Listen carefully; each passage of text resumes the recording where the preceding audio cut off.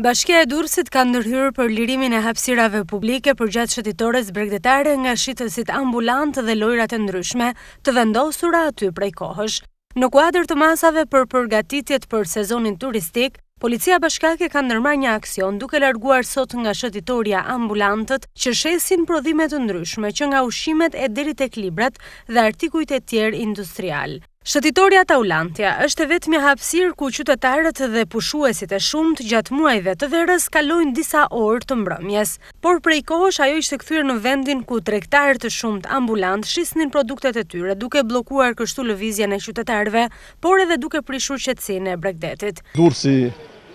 kthehet në kryeqendrën e turizmit shqiptar, kështu që morëm këtë aksion